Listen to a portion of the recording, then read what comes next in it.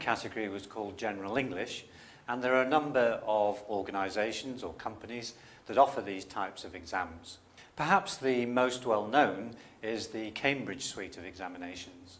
And within the Cambridge suite, there are 5 different examinations at 5 different levels.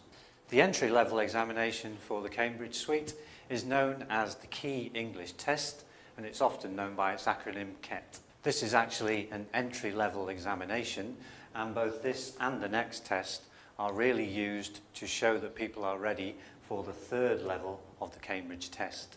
Moving on from the Key English Test is the 2nd level, known by the name PET, and that stands for the Preliminary English Test. Again, these two, as we've mentioned, are entry-level exams, and in terms of the 5 levels that we often have in a school, in terms of starter, elementary, then pre-intermediate, these 2 exams would cover the starter elementary level within a school, getting us up to perhaps the pre-intermediate level at the very most.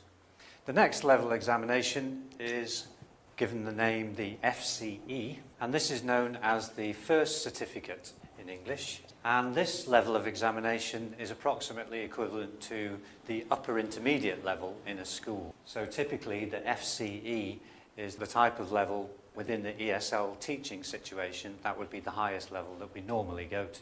Beyond that, we're moving into very complex examinations in terms of grammar knowledge, and the first one is called the Certificate in Advanced English. Most native speakers who've not studied formal grammar, and indeed perhaps most teachers of ESL, would find this examination extremely difficult.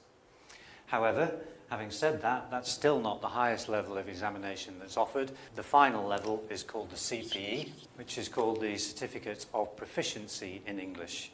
Rather ironic perhaps that it's called the Certificate of Proficiency when it's the highest level of exam that you can take. So the Cambridge suite offering 5 different levels of examination. One point to consider with these exams is that if you're ever given a teaching situation where you're expected to prepare students for either level 4 or level 5, you need to be very careful about that because it will involve a lot of work for you to do above the level of a normal ESL certificate. There are other types of examinations other than the Cambridge that offer these sorts of things. Perhaps one of the best well known is given the name CELS, which is the Certificate in English Language Skills. So a number of examinations at this level.